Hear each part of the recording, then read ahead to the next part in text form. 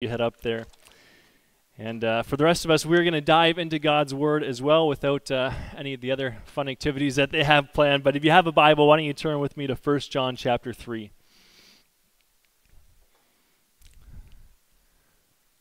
Throughout the summer, we've been working through 1 John, and I got to say, this is a book that challenges us, it encourages us, it spurs us towards faith in Jesus and living that faith out. It's been a really good journey, I think, for us through this book of 1 John. This morning we're going to be looking at chapter 3, verses 1 through 10. And as you finish turning there, let's pray together. Heavenly Father, we thank you for your word. Father, we thank you that we don't have to guess at who you are or what you've done for us, but that you've told us in your word about how you've loved us and sent your Son to die for our sins so that we may have new life with you. And so, Father, this morning as we read your word, as we study it together, we pray, God, that you would enable us to understand even in the things that are difficult, and that you would give us the strength to walk in obedience even in the areas that we struggle.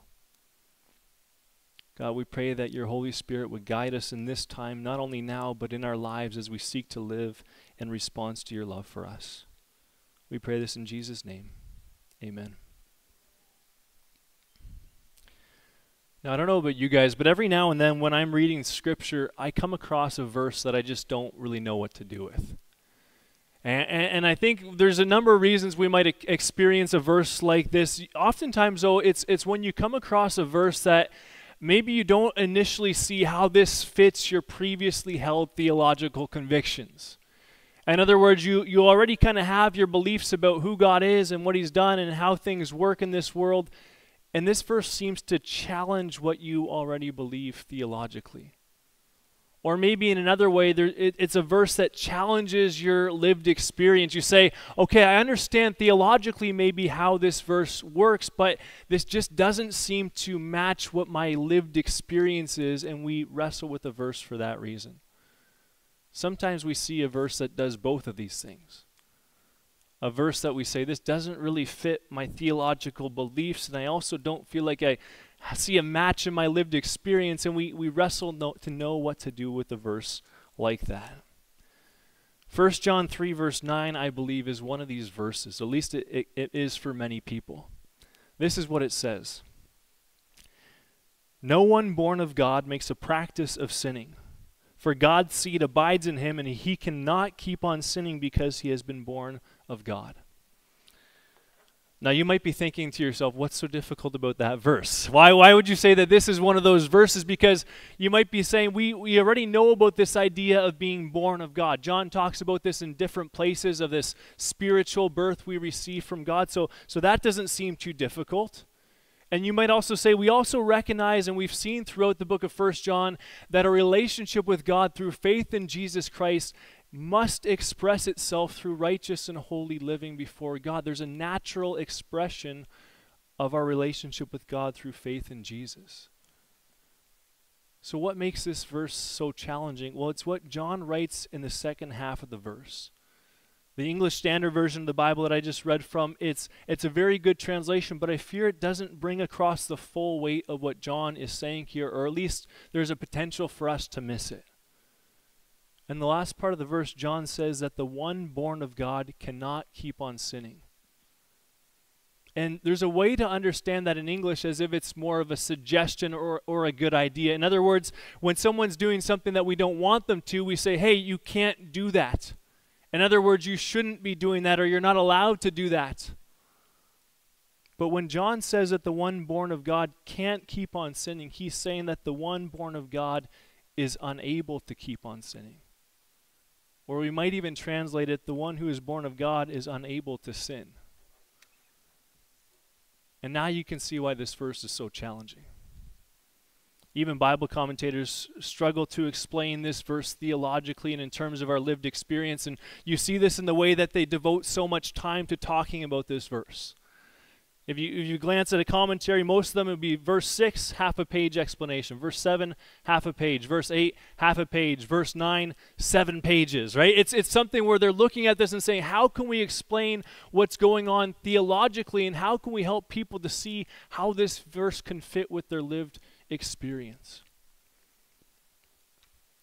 How can John say that those who have been born of God are unable to sin? It seems like there's so many verses in the New Testament that contradict this idea. We can think of some of them, even some from this very book that John has written, this very letter that he's written to the church. One of the most obvious ones comes in the prayer that Jesus taught his disciples to pray. One of the things that we're told to pray every single day is, lead us not into temptation. If those born of God were unable to sin, that request would seem to be unnecessary. Why would we need to ask for that if we're unable to continue in sin? In Galatians 6 verse 1, Paul writes, brothers, if anyone is caught in any transgressions, you who are spiritual should restore him in a spirit of gentleness. Keep watch on yourself, lest you too be tempted. Again, we'd say if believers, born-again believers, were unable to continue in sin, wouldn't that warning be unnecessary?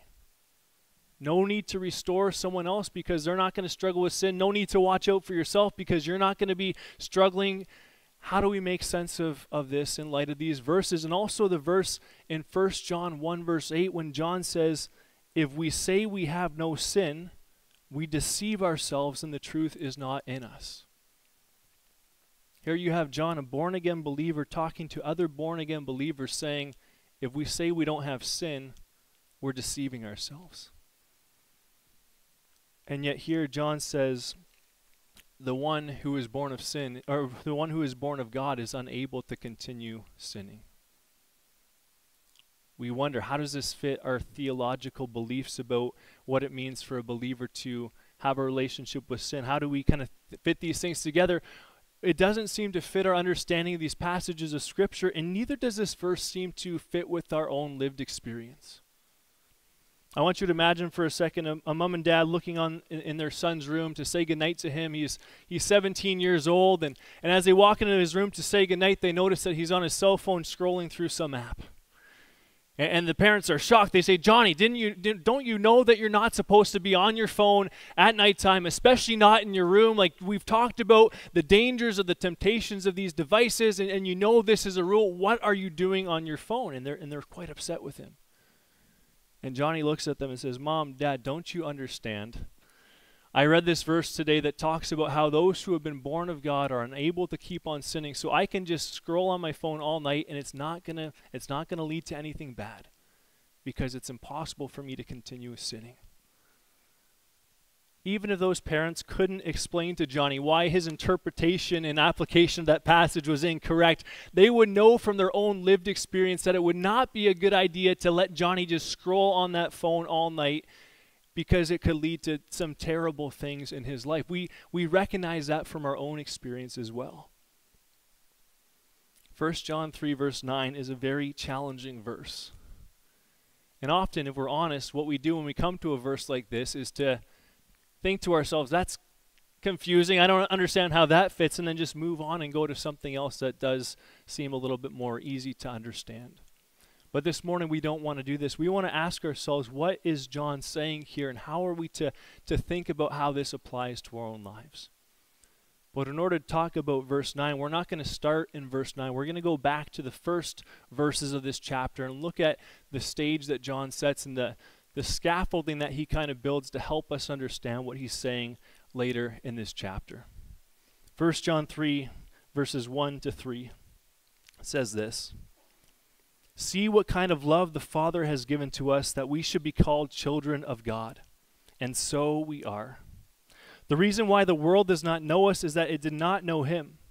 Beloved, we are God's children now, and what we will be has not yet appeared, but we know that when he appears, we shall be like him, because we shall see him as he is. And everyone who thus hopes in him purifies himself as he is pure." John describes believers as being part of God's family. And as he says before and after this passage, we are part of God's family. We are God's children because we have been born of God. We have received a birth from God by his Spirit. And John talks about this in different places throughout his writing, but probably the most famous and memorable being the story of Nicodemus. Many of you know the story of Nicodemus. In John chapter 3, he came to Jesus at night, and we don't know exactly why he came at night. Some people think it's somehow symbolic. Other people think it's just because he was a little bit nervous to talk to Jesus when there was crowds around. But whatever the reason, we see that Nicodemus is enthralled by Jesus. He's captivated by Jesus and who he is. And he almost trips over himself giving flattery to Jesus. He says, "No one is able to do such miraculous signs unless they have been sent from God." Now, Jesus isn't interested in Nicodemus's flattery, but he latches on to something that Nicodemus says, and he drives the conversation to the area of his greatest spiritual need. He says, "Nicodemus, you want to talk about what's impossible apart from God's power? John 3, verse 3, "Truly, truly, I say to you, unless one is born again, he cannot or he is unable to see the kingdom of God." Now, at this point, Nicodemus is confused. He has no idea what Jesus has just said, and he's trying to puzzle it out. He's saying, "Jesus, like, how can a person be born a second time? Like, it seems to be very obvious that it's physically impossible. A person can't exit the mother's womb a second time. What are you talking about?" And so Jesus repeats himself, this time emphasizing that the birth he's talking about is a spiritual birth, not a physical one. John 3, verse 5, "Truly, truly, I say to you, unless one is born of water and the Spirit, he is unable to enter the kingdom of God." Now, when Jesus talks about seeing the kingdom of God or entering the kingdom of God, he's using that term in a way that he sometimes uses the phrase to have eternal life. And so what Jesus is saying is that unless a person is born of God, unless a person is born again, he or she is unable to have eternal life. And it appears at this point Nicodemus is starting to understand what Jesus is saying, that the new birth, the spiritual new birth is necessary, but he still wonders how that could happen. So he asks Jesus, "How can these things be?" And Jesus responds, and the climax of his response comes in verses 14 and 15 when he says this, "As Moses lifted up the serpent in the wilderness, so must the Son of Man be lifted up, that whoever believes in him may have eternal life." Jesus says a person is able to experience this new birth that leads to eternal life through faith in Jesus Christ. And John had already talked about this in the prologue of his gospel. In John chapter 1, verse 11 to 13, he says, "Jesus came to his own, and his own people did not receive him, but to all who did receive him, who believed in his name, he gave the right to become children of God, who were born not of blood, nor of the will of the flesh, nor of the will of man, but of God."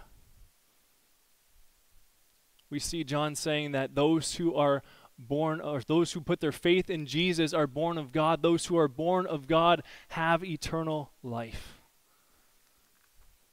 The gift of spiritual rebirth through faith in Jesus is one of the greatest, if not the greatest gift God ever gave. And this is why John writes, "See what kind of love the Father has given to us, that we should be called children of God. And so we are." This language that John uses of being born into God's family, to have this spiritual new birth, it shows us that when we talk about a person putting their faith in Jesus and becoming a Christian, it shows us that that's more than a sin transaction, it's a life transformation. Let me explain what I mean by that. When we talk about a person coming to faith, we often emphasize the sin transaction that takes place. And this is important to do because there is a sin transaction that does take place when a person puts their faith in Jesus. And we see in the language of forgiveness that the Bible uses, that language is taken from the world of accounting and the world of financial transactions. And we understand that because of our sin, we have a debt before God, a debt so large that we can never pay it on our own. But the good news is that Jesus on the cross, he took the payment, he paid the price for our debt. He took that debt on himself so that we could be forgiven and we could be called righteous in God's sight, that we could be justified before him. Jesus took the debt that we owed so that we could be forgiven. In Colossians chapter 2, verse 14, Paul tells the church that God has forgiven all our trespasses by canceling the record of debt that stood against us with its legal demands. This he set aside, nailing it to the cross. And so we had a record of debt that stood against us. Jesus moved that aside, nailing it to the cross. He took away our record of debt so that we could be forgiven and counted as righteous. Now, I think most people are very happy to embrace a transactional understanding of faith. Jesus will take away my sin. He'll take away my shame. He'll take away the punishment of my sin. And that sounds pretty good to me. I can go to heaven when I die and nothing else has to change. Or so we say. Because in normal life, when a debt is paid on our behalf, or even when we pay off a debt, we can have a debt taken care of or paid for without that actually changing who we are in any fundamental way. Years ago now, when Jamie and I paid off our student loan debts from college, we were excited. We did a little dance. We told some people close to us, but we were still the same people before the debt was paid as we were after that debt was paid. The debt was something out there. It was something apart from us. And now that the debt was paid, we could just go on with life as normal. But what may be true in terms of financial debts in our daily life is not true when it comes to the debt of sin that Christ paid on our behalf. When the New Testament talks about putting our faith in Jesus, they're clear that it's more than just a sin transaction. There's life transformation that takes place.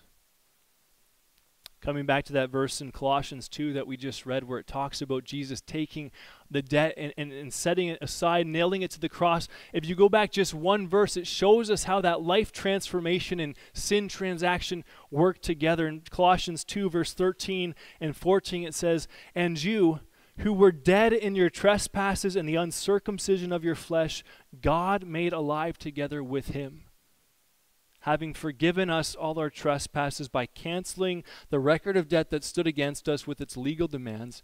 This he set aside, nailing it to the cross." Paul, John, the New Testament writers show us that we cannot separate the life transformation from that sin transaction. When we put our faith in Jesus Christ, we are forgiven and we are born into this family of God. We become God's children. I love the way that John says it. He says, "See what kind of love the Father has given to us, that we should be called children of God. And so we are."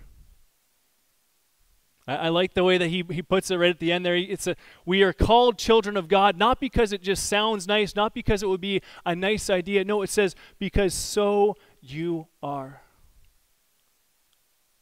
When we put our faith in Jesus, we are born again into God's family and we become God's children. It's a life transformation and it's a new identity that we have in him.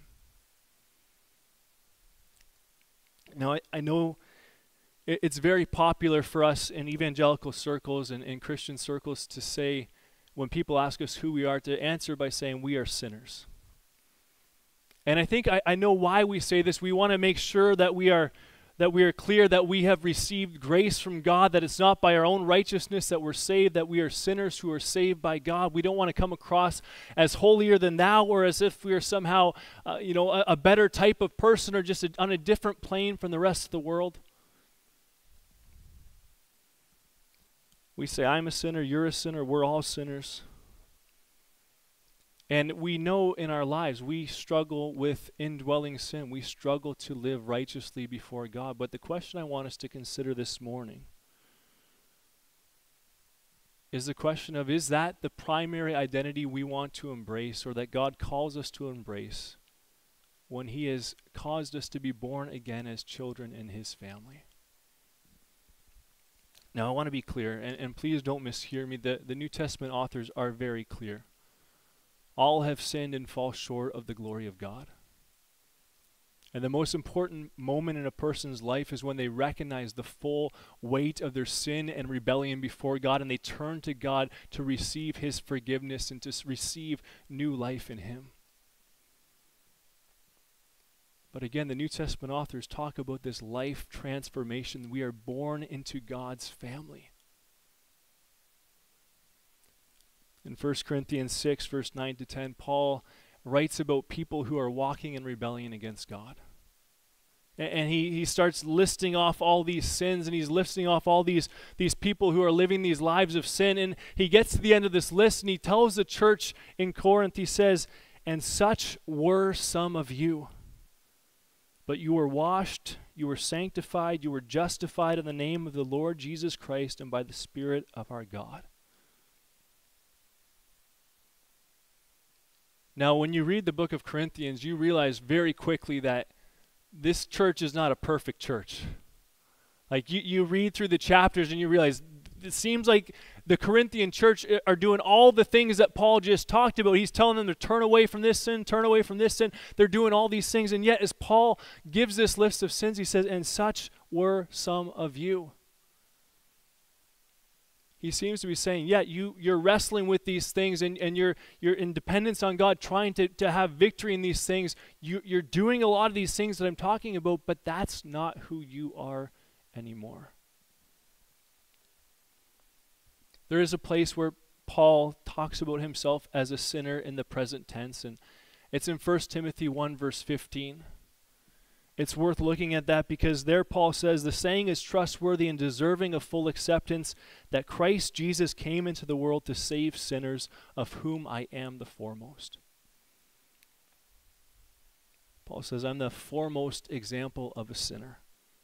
But look what he writes next in verse 16. He says, "But I have received mercy for this reason, that in me as the foremost, Jesus Christ might display his perfect patience as an example to those who were to believe in him." That sinner was shown mercy, and that sinner became a child of God and a servant of God. In Romans 6, Paul writes to the church, and he says, "You used to be slaves of sin." But in verse 22, he says, "You have been set free from sin and have become slaves of God." Will we still sin? Yeah. 1 John 1, verse 8 makes that clear, but it also is clear that that is not who we are anymore.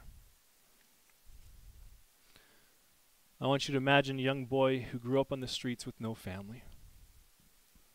In order to survive, he stole and he cheated and he hurt people closest to him. He ended up in juvenile detention. And his life was heading down one trajectory, but in juvenile detention, a young couple adopted that boy. They brought him into their home and they declared to him, "You are our son and we love you." If someone were to ask that young boy, "Who are you?" how should he respond? He might say, "Well, I guess I'm a liar and a thief and I'm a delinquent, because that's what my record says and that's what people have been saying my whole life." But if his father heard him say that, he would put his hands on his shoulders, he would look him in the eye, and he would say, "You are not a liar, you are not a thief, you are not a delinquent. You are my son, and my son is none of those things." "Yeah, but Dad, sometimes I still do those things." But that's not who you are. And you need to become who I have made you. God the Father says to us, "You are my children. Become who I have made you in Christ Jesus."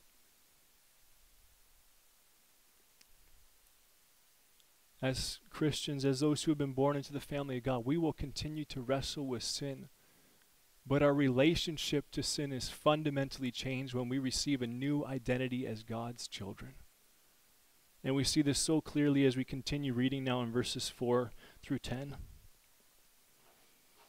John writes, "Everyone who makes a practice of sinning also practices lawlessness. Sin is lawlessness. You know that he appeared in order to take away sins, and in him there is no sin. No one who abides in him keeps on sinning. No one who keeps on sinning has either seen him or known him. Little children, let no one deceive you. Whoever practices righteousness is righteous as he is righteous. Whoever makes a practice of sinning is of the devil, for the devil has been sinning from the beginning.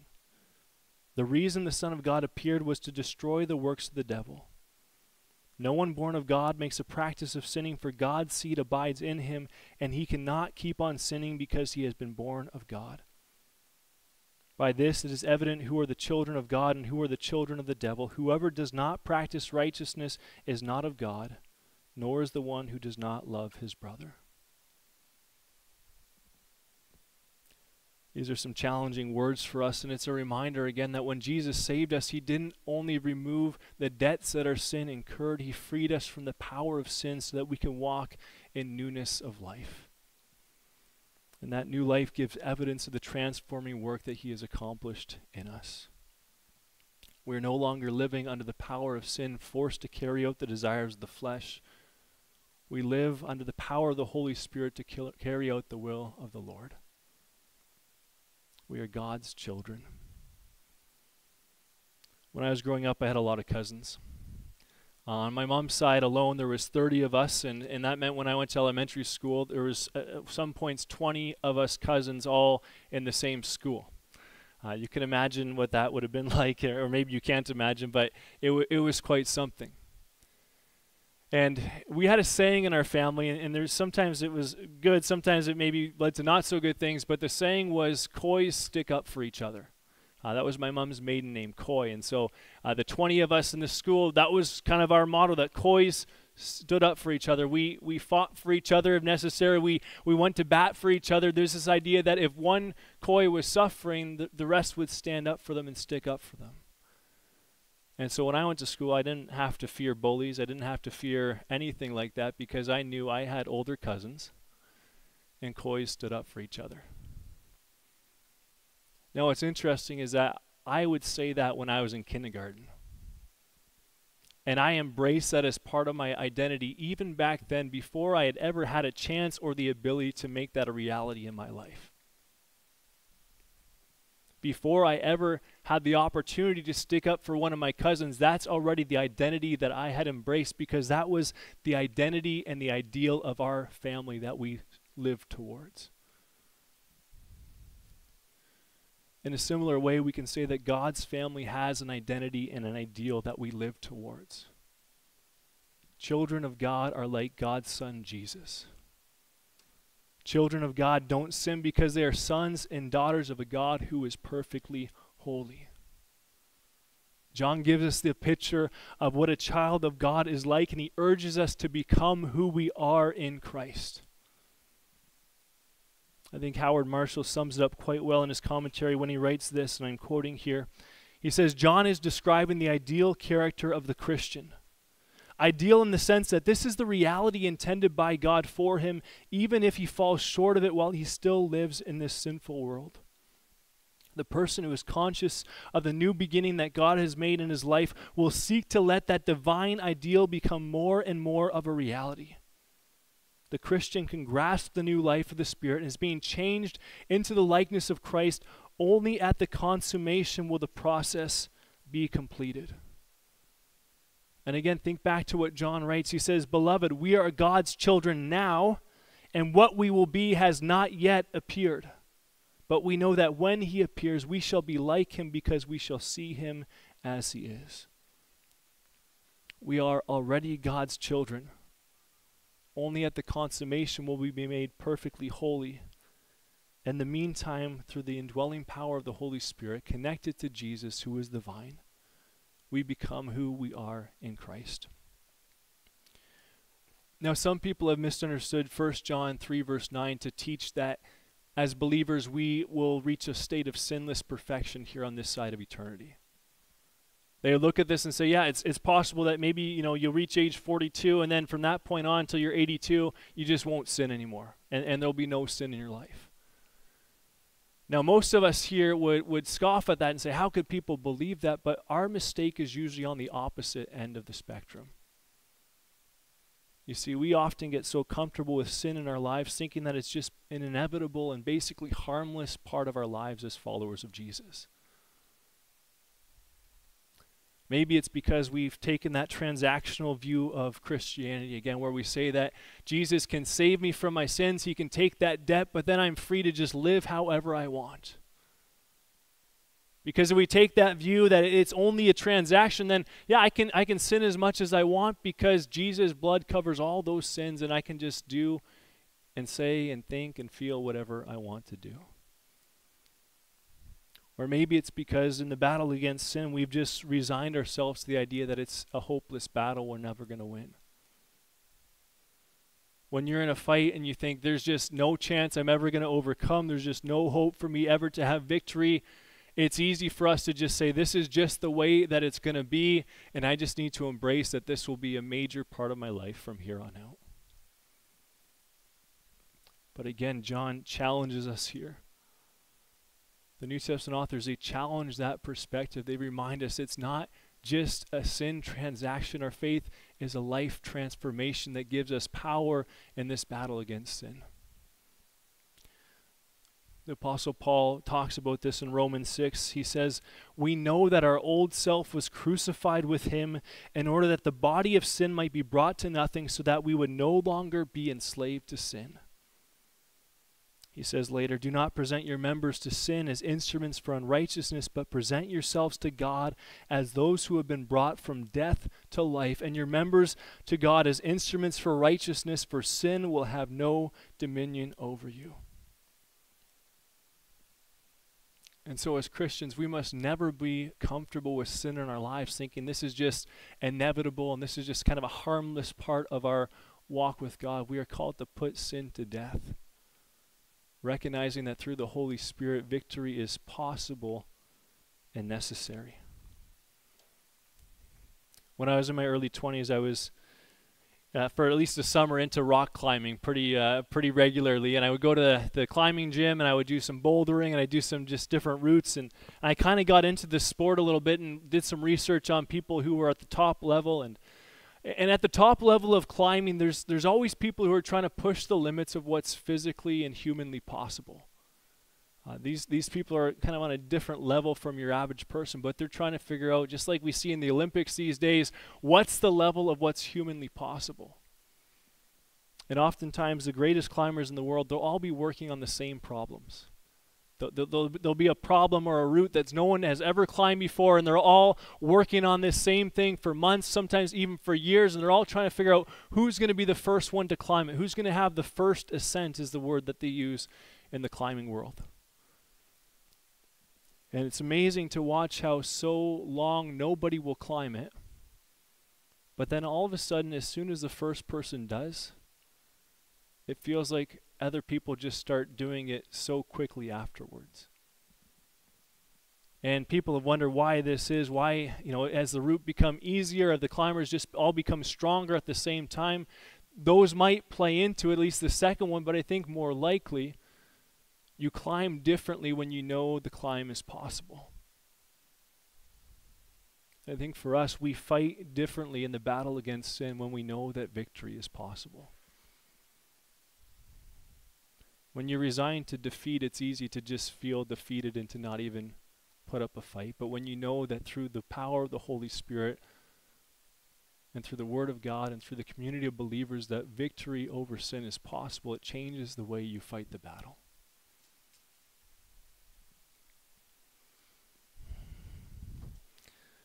If you have a relationship with God through faith in Jesus Christ, not only has Jesus taken away the punishment and the penalty of your sin, He's given you new life. God has given you new life by the Holy Spirit.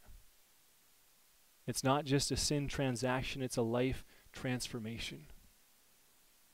You used to be a sinner living under the power of sin, enslaved to the desires of the flesh, but now you are a child of God, living under the power of the Holy Spirit and led by God Himself. Victory over sin is possible, and it's a necessary expression of the reality of that new life. Again, it's not in our own strength. It's not just a matter of trying harder or doing better. It's a matter of God living His life through us. of the Holy Spirit indwelling and empowering us as we seek to make this reality that God has made in our lives, this fact that we are children of God, to make that a reality in our action. Through Jesus, we are children of God. So by the power of the Spirit, may we become who He has made us in Christ. Let's pray together. Heavenly Father, we thank you for your word. Oh, Father, your word challenges us in profound ways. And Father, this morning as we reflect on our own lives and as we think about our identity as your children and as we think about our relationship to sin, Father, we recognize just the need to fight this battle as if we have the victory. Because through the transforming work in our lives that you have done, we can find that victory. Father, I pray that you'd help us to learn what it means to be your children, that we would become who you have made us through Christ Jesus. And Father, as we come to the table now, the Lord's table for the time of communion, we pray, God, that you would help us to bear in mind all these things that we have been wrestling with this morning. And God, we do thank you for your great forgiveness and your great love for us. And we pray that the Lord's table would remind us of these great truths as we carry them forward into our lives. We pray in Jesus' name. Amen. In John chapter 2,